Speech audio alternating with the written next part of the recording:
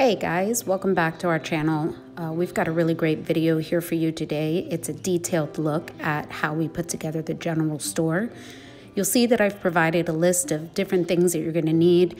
In reality, I just collected this stuff from around my house. None of this was purchased brand new, and you probably have a majority of this sitting around. If you haven't had a chance to like and subscribe, please be sure to do so. That helps the channel out tremendously. And let's get to building.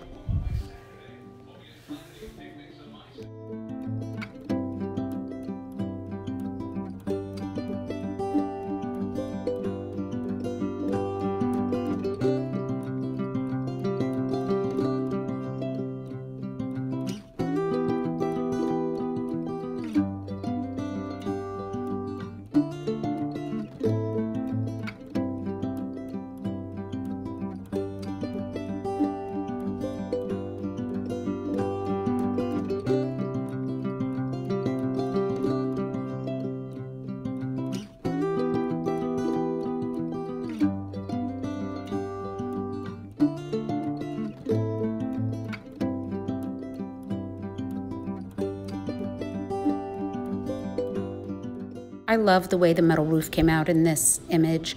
The trick to this is just making sure to blend and continue adding paints until you get the look that you want.